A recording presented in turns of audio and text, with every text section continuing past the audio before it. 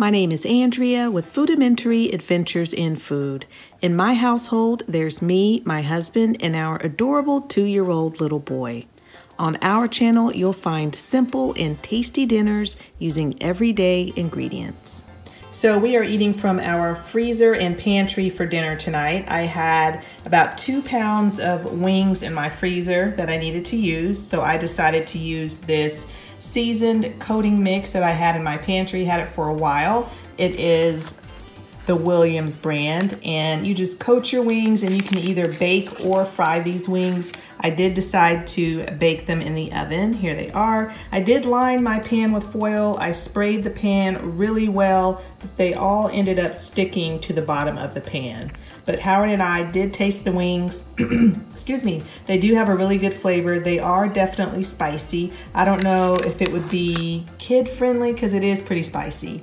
I'm serving some canned green beans and also some shells and cheddar cheese. This is what the box looks like. This is from a company called Public Goods. I did do a video on their company. I guess it's been a couple of months ago. So I'll link that in the description box. But this is what we are having for dinner tonight, and we will see y'all next time. So I wanted to show you what we are having for dinner tonight. I'm still working on using up stuff from our freezer and pantry. So in my freezer, I had this Trader Joe's barbecue teriyaki chicken. I am going to cook this in the skillet. There are microwave directions too, but I prefer it in the skillet. And then I'm going to be trying out this fried rice mix. Now I picked up this mix from H Mart, which is a Korean grocery store. I did find this mix also on Amazon. It's a lot more expensive. I think it's $9.99 on Amazon, but you get 3 little packets in the little package here, and this is what the seasoning package looks like. And so it calls for 1 cup of raw rice, which is 3 cups of cooked rice. So here is my cooked rice. Whenever I make fried rice, I always cook it early in the morning or the night before, put it in the fridge so that it will firm up. So that's what you have here. It also calls for an egg. It doesn't call for green onions, but I'm going to be adding green onions to mine. Let me flip this over on the back so you can see the instructions. So here are the instructions right here. So that is exactly what I'm gonna do. I'm trying this for the first time. I don't remember if I mentioned that or not.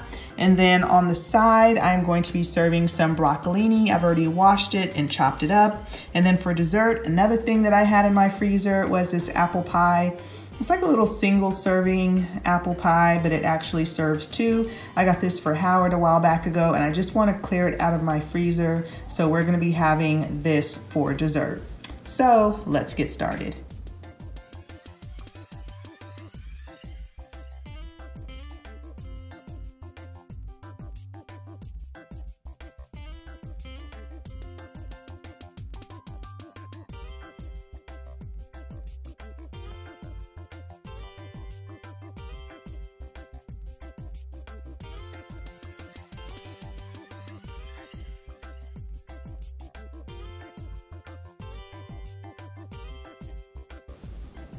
Okay, so here's our dinner.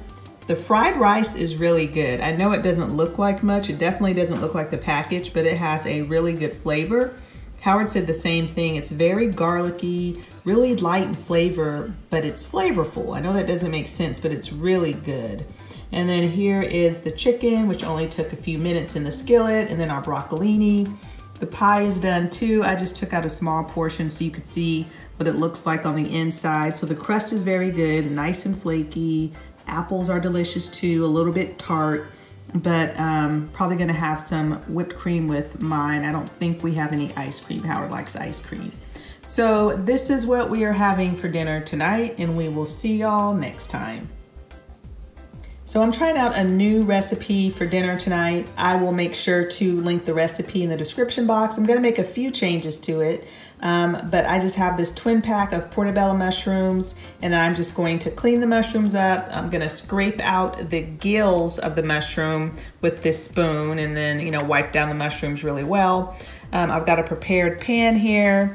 In this bowl, I have olive oil, garlic, and then I also have some of this seasoning. So I'm going to drizzle that oil mixture over my portobello mushrooms. And then I have some cheese that will go on top of the portobello mushrooms too. It's a mixture of pizza cheese and Parmesan cheese. And I think I may add some buttery breadcrumbs to these mushrooms as well. The recipe doesn't call for it, but I think it will be really good. So I'll be back. Okay, so here's our dinner. Here are the mushrooms. And with the mushrooms, I just had some leftover canned green beans in the fridge. So I heated those up in the microwave. I have some pastaroni fettuccine Alfredo, and then I'm serving it with my favorite croissants from Trader Joe's. So here is the Trader Joe's box, and then here is the pastaroni box. So this is what we are having for dinner tonight, and we will see y'all next time. So for dinner tonight, I am making a semi-homemade version of wonton soup. So in my freezer, I had this bag of chicken cilantro mini wontons from Trader Joe's. And then in my pantry, I had this package of egg flour soup, Kikkoman. I really like it a lot. You can find it a lot of places. I think I may have gotten this from Walmart, maybe a long time ago. And let me just flip it over on the back and show you. I'm gonna follow the directions. I'm not going to add the egg, but I'm gonna add the 2.5 cups of water. In order to stretch it a little bit, I'm gonna add another 1.5 cups or so of chicken broth. So I'm doing that a little bit different.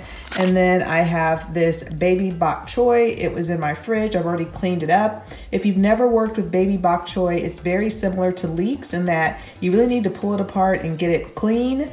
When I was pulling apart the leaves, I found this piece of paper right in the middle of one of my little bok choy. So anyway, and then also I'm gonna be using some green onions, and then I'm also going to use some sesame oil. So let's get started.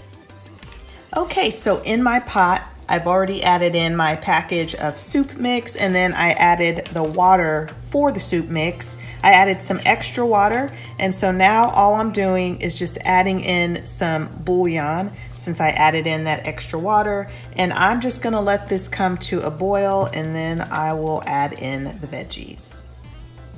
So the soup is just about to come to a boil, and now I'm gonna add in my veggies. Now, the stuff that you see floating on the top of the soup is actually dried mushrooms from the soup package. So I'm just adding in my chopped bok choy and my green onions.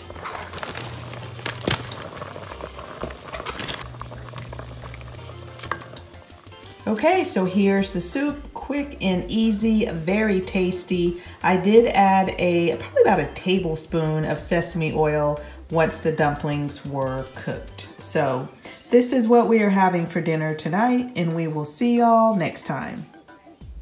So my parents are in town visiting, and my mom and I decided to try a couple of new recipes. We each picked a recipe that we wanted to try. So this is a recipe that my mom made, which is called, I think it's Mom's Chicken Pie. And I'll make sure to leave the recipes in the description box, but this is Mom's Chicken Pie. And then this is the one that I wanted to try, and it is a Chinese spaghetti. And of course, I will make sure to leave the recipe for that one as well. So this is what we are having for dinner tonight, and we will see y'all next time.